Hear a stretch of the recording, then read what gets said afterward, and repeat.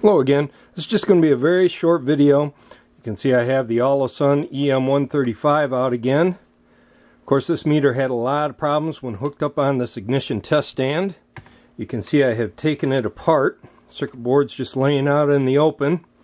Of course, the manufacturer does not supply the schematics for this meter, but I went ahead and downloaded all the data sheets for the parts that they're using and started reading through those. And it looks like the manufacturer didn't follow some of the guidelines that were in that data sheet. So what I'm going to do is just leave the meter just laying up on the block like I've had it before, and we'll let this thing run for a little bit, sitting out in the open like this, and let's just see if it resets now.